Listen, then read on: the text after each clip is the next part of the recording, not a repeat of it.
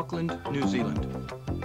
Auckland's roads and parks and the Waitakere Ranges nearby are the training grounds for many of the world's great middle-distance runners. 30 years ago, before the elaborate physiology labs of today, these hills were where Arthur Lydiard, experimenting on his own body, developed the training system that revolutionized middle-distance running. Following in his footsteps came champions like Peter Snell, John Davies, and Murray Halberg, and later, training on the same principles and the same paths, Rod Dixon, John Walker, and Dick Quax. Here they have refined and adapted the world-renowned method to their own needs. In addition to his own training, Dick Quax is turning his attention now to coaching, applying his experience as an Olympic medalist and world record holder to training a new generation of long and middle distance champions.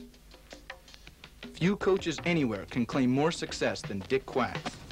Arthur Lydiard himself was a distance runner, and perhaps his greatest contribution to middle distance training was the huge increase in aerobic training undertaken, basic cardiovascular conditioning. The program that I've developed is a fully rounded one, training both mind and body for top-level success.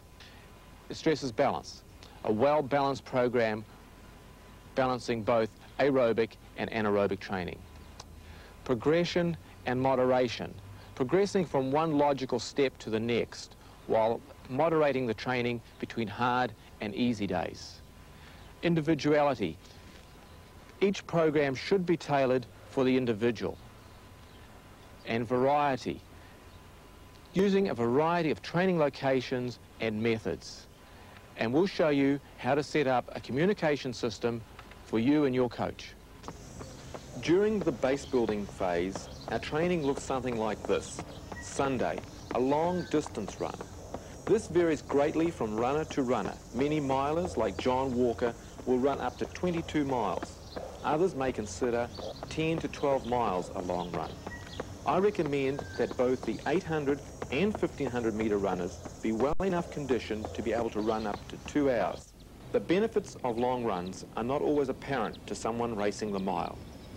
The reasons we run long varies, but simply put, it lays the foundation of aerobic conditioning. Physiologically, it improves capillarization, and there are indications that during long-distance running, fast-twitch muscle fibers are recruited to do aerobic work, and it lessens injuries by lessening the stress of workouts.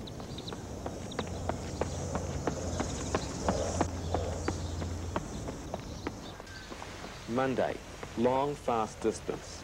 Because running needs to be specific to the event, long, fast distance is also a very important part of our build-up. Again, as in the case of long, slow distance, the distance and the pace will vary from runner to runner. Usually the course that I use is flat or undulating, either on roads or on grass. The faster I want my runner to go, the more likely I am to use roads. Running on roads costs less energy than running on grass. I want my runner to achieve a high heart rate for a sustained period, about 150 to 160 beats per minute. This is the kind of information that needs to be recorded in a training diary so that you and your coach have a record of your improvement. Every morning, immediately you wake up, you should record your resting pulse rate in your diary. A diary is an invaluable aid for you and your coach. After any training run, record such things as where you ran, the distance, and the time. Other things that you should record are weather conditions and how you felt during the run. I use a scale of 1 to 5, 1 being very fresh and 5 being very tired.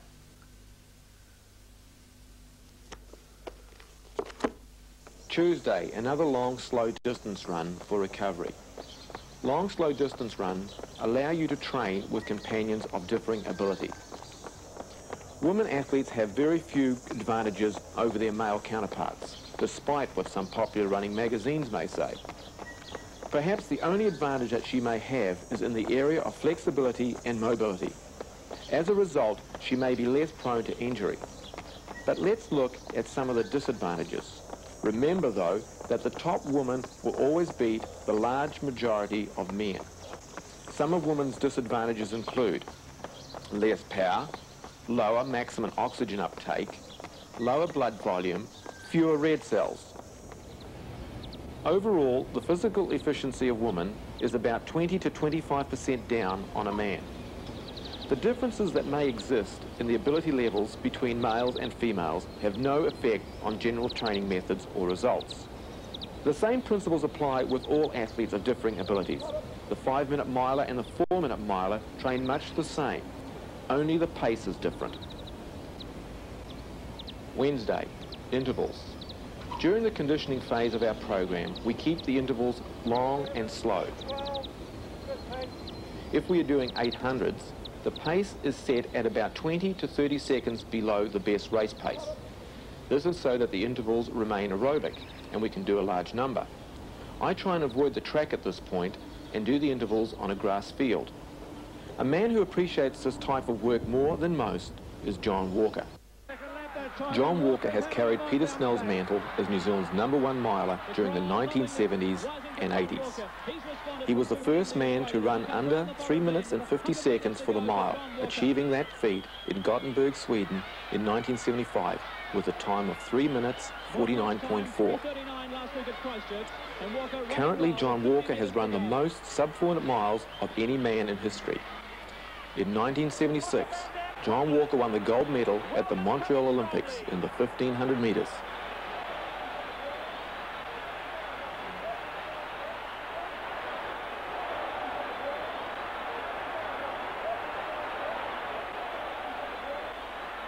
I think you've got to really define the difference between interval and speed work.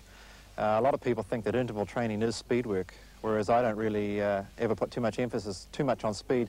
But I think interval is very, very important because there are so many people that go through the emphasis of putting a lot of work into mileage, running 100 miles a week, and then neglect possibly the most important thing of the lot, which is interval work. Now, some people do interval work on the track, some people do it on hills, or other words, fartlek type running, where they do speed sessions, sprinting, jogging on hills for a certain period of time. Mainly what I do is I work on a set period for about 10 weeks prior to going onto the track. And normally I'll select an undulating piece of road around about 3/4 of a mile, and I do reps on this piece of, usually in Auckland domain. And what I do is, I'll probably do, say, 5 of these reps once a week. And I start off at the beginning of the season running 3 minutes and 40 seconds for 1 3/4 mile repeat. Now, most athletes, caliber of track runners, would probably find this very easy. But what I try and do is take a shorter recovery. And I normally work on about 2 minutes per recovery. And I try and do at least 5 of these type reps.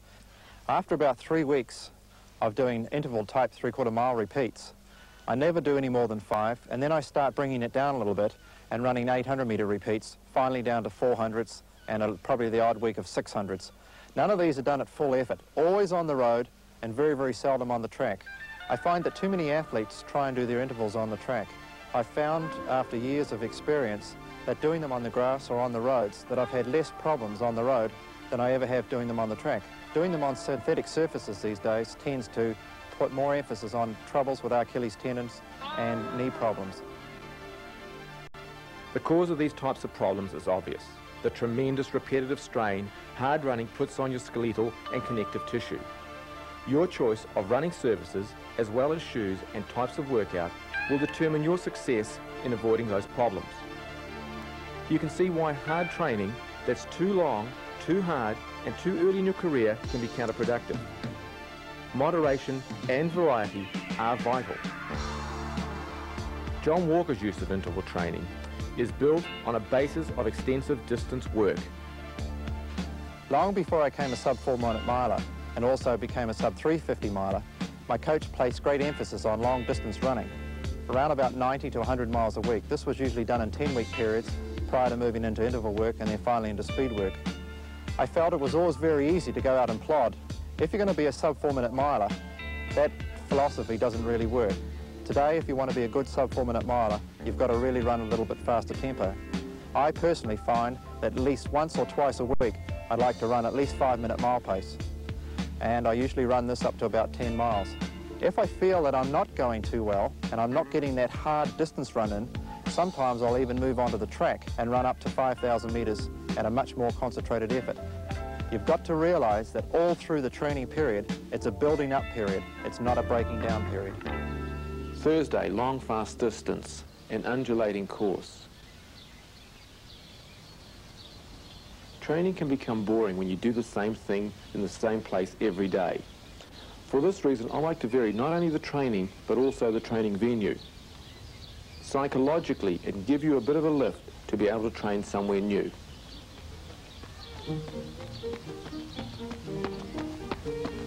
Present-day training systems use a variety of techniques in combination. Each technique has at one time or another been hailed as a great breakthrough in training and put above the rest. In the 1890s, English professional runners like Walter George and Al Shrub were using distance running, interval training, as well as more fashionable techniques like special drinks and long walks. The times that they achieved were respectable even by today's standards. In 1886, Walter George ran a mile in 4:12.8. Al Shrub covered up to 90 miles a week in training. But somehow their training methods were forgotten or ignored for quite a few years afterwards. In the 20s and 30s, the great Finns, Hannes Kuhlamainen and Paavo Nurmi, emphasized interval training. Considering the small amount of distance work they did, their times were outstanding. But they were not much better than the 19th century English runners. Even more amazing was Glenn Cunningham, who held the world indoor mile record in 1940 and ran only about 15 miles a week. The experience of the previous 50 years had passed him by. In the 1930s, there was a breakthrough in Sweden, and for a time the Swedes dominated world running. They introduced fartlek. Literally translated, fartlek means playing with speed or speed play. I generally break it up into 10 to 15 minutes of warm-up, followed by some hard efforts of 3 to 5 minutes, maybe 4 or 5 of these. I recommend that after each effort, take the same time of active recovery. A fartlek session can take as long as you want it to. At the beginning of the season, it should start off fairly easily, and as your condition improves, make it a little harder by cutting down the length of the recovery. Steady state running, tempo running or time trials are all used in order to help us become more efficient.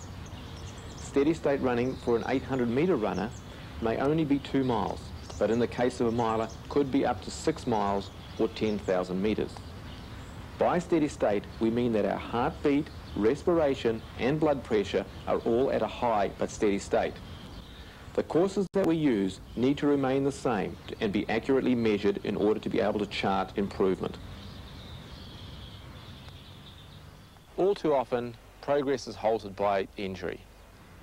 A sound program of stretching performed every day will help reduce the injury risk. Hill bounding is used to aid speed development. Generally, hill bounding begins once a high level of conditioning has been achieved. In place of hills, stadium steps provide a suitable alternative. Sprint drills are now an important part of every middle distance runner's program. They are used to increase stride length, leg drive and leg speed. Quick stepping. Remember, move the arms as quickly as possible. Take very short steps. Repeat this twice over 50 meters. Skipping. Remember, straight back leg on your toes upright. Repeat this 4 times over 40 meters. Leg flicks. 4 times 40 meters. Remember, body upright on your toes. Stride extension, 4 times 20 meters. Remember, body straight, back leg straight, lead leg extended as far as possible. But back to the basics of the Arthur Lydiard program. Peter Snell was possibly Arthur Lydiard's greatest protege. In the early 60s, he set 6 world outdoor records, 2 world indoor records, and lowered the world 1 mile record twice, from 354.5 to to 354.1. He was never defeated at either the Olympic Games, in which he gained 3 gold medals, in 1960, the 800 metres, and in 1964, the 800 and the 1500 metres. He was never defeated in the Commonwealth Games, where he won the 880 yards and the 1 mile double in 1962. Currently, Peter Snell, who has a PhD in exercise physiology, is working in Dallas, Texas. He is still a strong and enthusiastic proponent of the Arthur Lydiard system of training. 25 years after Arthur Lydiard first propounded the ideas of long-distance training, particularly for middle-distance runners, the methods are still relevant today. A lot of people at the time wondered how it was possible that running around the roads at 6 to 7 minutes a mile pace could possibly be of any value for someone who was wanting to run under 1 minute 50 for the half mile on the track. The secret lay in the development of endurance. Lydiard realized that an individual who ran up to 100 miles a week could do far more race-relevant training on the track. Now we have a physiological basis for these methods. The endurance performer is able to handle a lot more work, lower levels of lactic acid production. And in this way, he's able to do perhaps 20 quarters instead of 10. The adaptations that take place in muscle allow him to sustain a high percentage of his VO2 max during the race. The process of distance running, only a small fraction of the muscle fibers in the running muscles that are available are being used. And therefore, there is an important interaction between running speed and distance to make sure that, all the muscles are finally utilized. This will occur when those that are initially used become depleted of glycogen. And so a runner at 7 minutes a mile, for example, may not start to deplete glycogen until maybe as far as 15 miles. And in the course of a 20-mile run, we're getting into a different muscle fiber population, especially the fast-twitch fibers, which are normally not utilized unless the exercise is extremely strenuous. This is possibly why individuals who do interval training can also train this fast-twitch fiber population. However, almost by definition, the amount of interval training that you can do is much less. And that, I feel, is one of the big advantages of long, slow distance. There are more rewards to running than just winning races.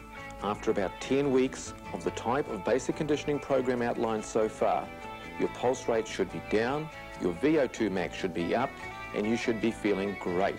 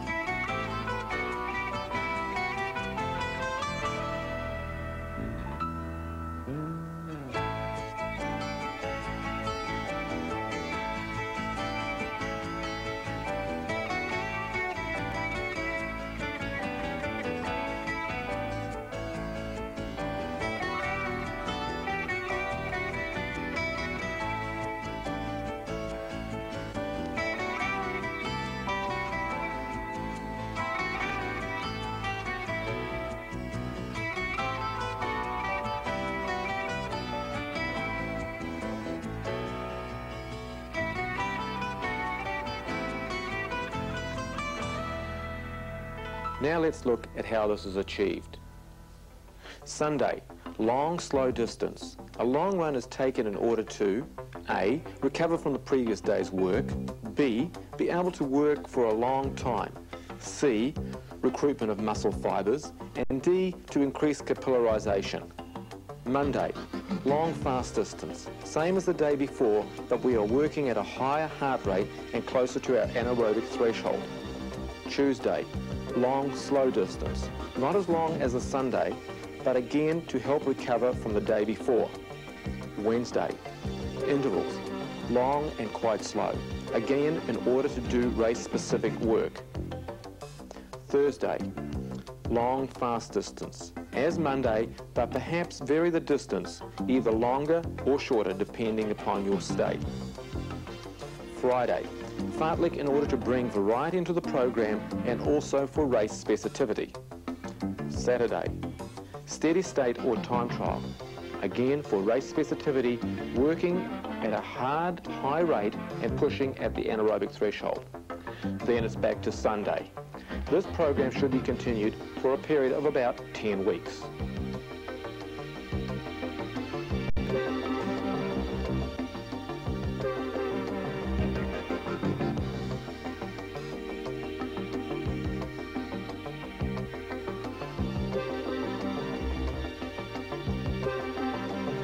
Having completed your build-up, now comes the time to get into some real pace work, anaerobic training on the track. Anaerobic training, or oxygen debt running, is one of the less pleasant experiences that a middle distance runner will have to face. However, during an 800 metre or a 1500 metre race, a large percentage of energy comes from the anaerobic source. In order to withstand the stress, we will have to train for it. This type of running should not be done too often, as it is very stressful, and furthermore, the potential for improvement is limited. 35, 36, okay, over the 200. There are a number of workouts which can be used to improve one's anaerobic capacity. One of my favourites is to run 300 metres at about 85 to 95% effort, and then run across the track to the 200 metre mark. This should take about 30 seconds.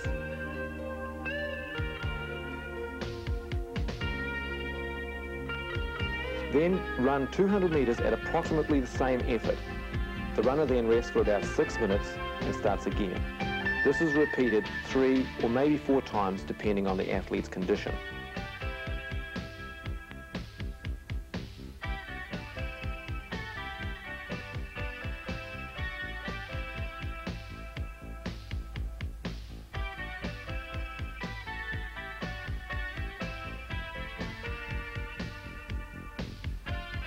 $25, $26. Good, Pete. You've got 6 minutes to your next one.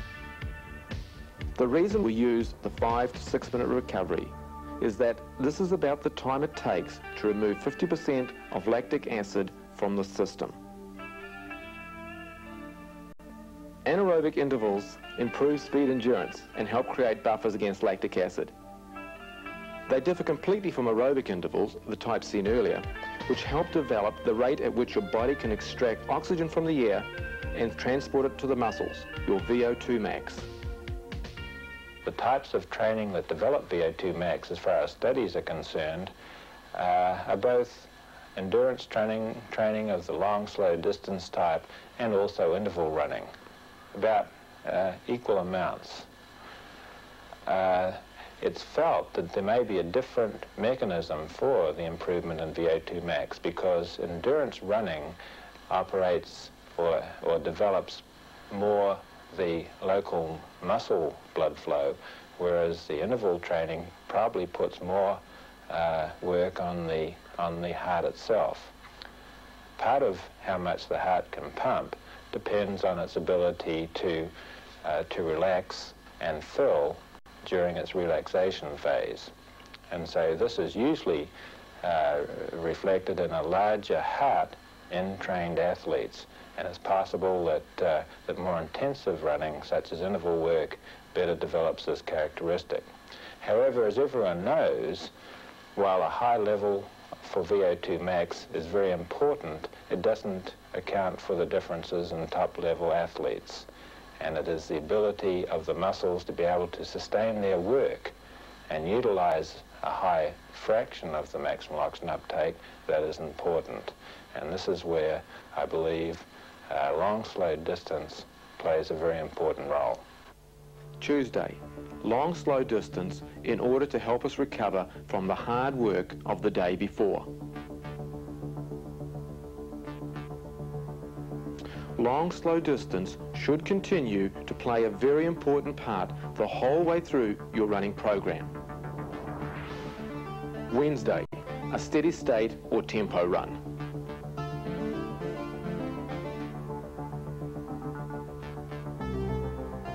Thursday, another day of anaerobic intervals. Friday, back to the track to develop speed. Again, it's worth considering some of the techniques used by sprinters for speed development. The catapult is one of these techniques, forcing the legs into overspeed and training the nervous system.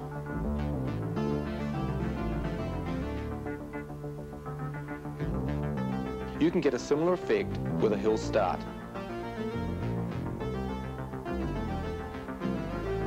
For a slightly longer run with the same effect, you can try this. But I seriously suggest that the driver is a friend. Saturday, a time trial. Time trials are used as race practice and as a step towards peaking.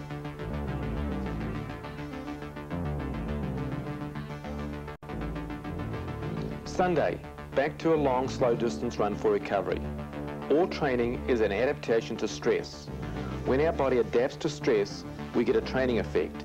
However, if the stress is too severe and the rest not sufficient, we are not training our bodies, but breaking down. Obviously, there is a very fine line between how much stress our body can tolerate and how much we can't. This is where our training diary becomes an essential part of the system again. We use stress indicators as a guide to the way our body is reacting to stress. Perhaps the most simple stress indicator is the AM pulse. We wake up in the morning and take our pulse. If it is 4 to 5 beats higher than normal, it is an indication that we haven't completely recovered from our workout. Obviously, you can't keep track of your training without these records. The second stress indicator is our morning weight. If this has dropped significantly, it probably means that we are becoming dehydrated. Another stress indicator is our subjective feeling of thirst. If we feel more thirsty than normal, we probably are dehydrated. If you are overstressed, you must be prepared to ease up or to take the day off and relax. You also have to be able to relax when it comes to peaking. Lay off some of the hard training. When it comes to peaking, John Walker is the master. Peaking is a very, very fine art, because once you've done all the mileage, you've done the interval work, and you move slowly into speed work, and you have the odd few races, the fine-tuning is the most important part.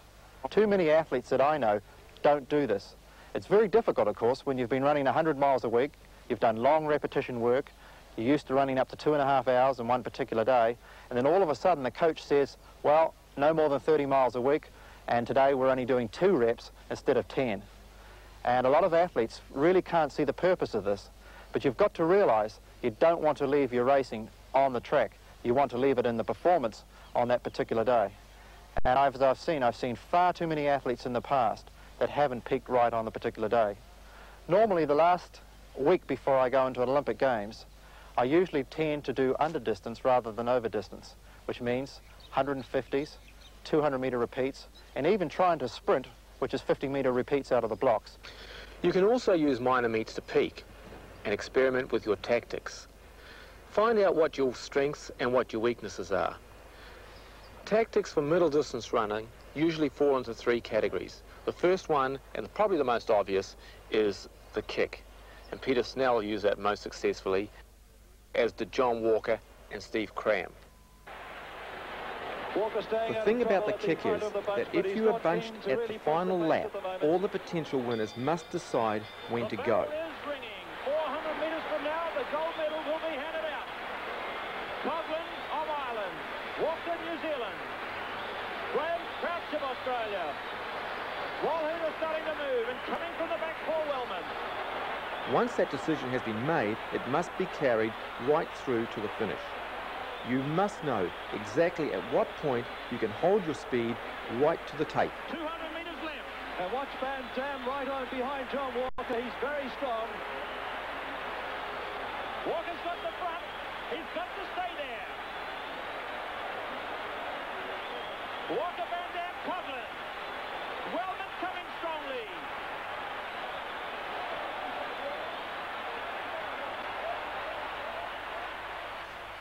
Perhaps the less obvious tactic is the even-paced running, and that's what Dave Wattle did in the 1972 Olympic Games. And perhaps the most difficult is what Philpott Bayer used during the 1974 Commonwealth Games, and that was to lead all the way from the front.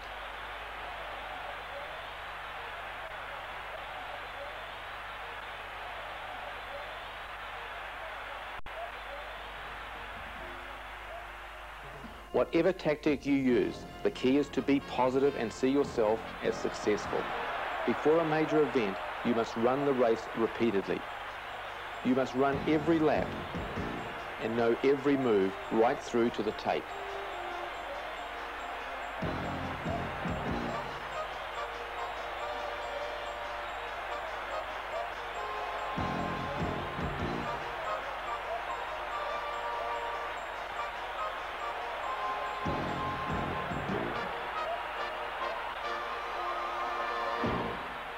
You can do it, given some natural ability and the kind of training program that I've set out. Let's go over some of the main basic points again. Balance, balancing aerobic with anaerobic training. Moderation and progression, moderating hard work with recovery periods. Progressing, sometimes when you talk about progress in distance running or middle distance running, we can talk in terms of years. Make sure that the program is tailored to you as an individual. Keep your training program varied. By varied, I mean vary your locations of training and methods, and setting up a line of communication so that your coach can help you. Ovet's cruised into second placing. The New Zealander O'Donoghue's about to make his move. Ovet got caught napping a bit, and O'Donoghu's quickly got around Scammell, and now Ovet's been forced to go at the 200, and then Forbes. O'Donoghue a metre in front. Ovet about to challenge, 2 metres to Scammell, 5 metres to Forbes. O'Donoghue straightens up in front. Ovet's got to call on all his reserves. O'Donoghue's just in front. Ovet won't get him. O'Donoghue's in front of Ovet. He's got him beaten. And then Scammell. And the New Zealander's going to win, and it's going to be fast.